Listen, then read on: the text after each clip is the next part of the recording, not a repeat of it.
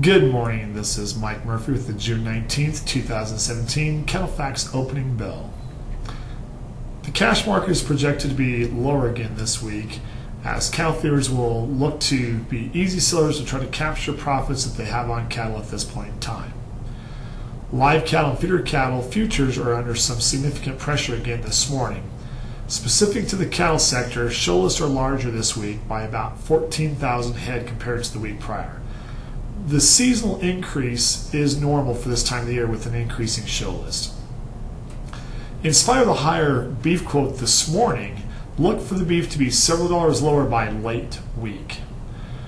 Forecast is chance for some significant moisture through the central and eastern corn belt this week.